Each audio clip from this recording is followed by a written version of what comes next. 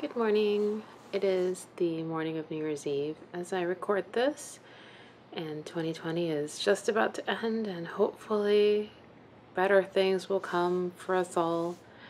I finished my draft yesterday, so I am taking the day to just give myself what I need, which is stretching and reading and good food and time with the person I love, because tonight is also our anniversary, and it's just going to be a quiet but relaxing day for me. I'm not going to do anything. I don't even know if they're doing any kind of like New Year's fireworks in my town. They normally do, but I don't think that's happening. Whether or not it is, I could watch them from my apartment, so that's fine.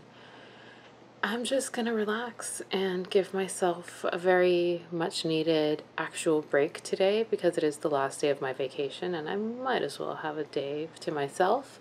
I'm running my diffuser with some very nice essential oil.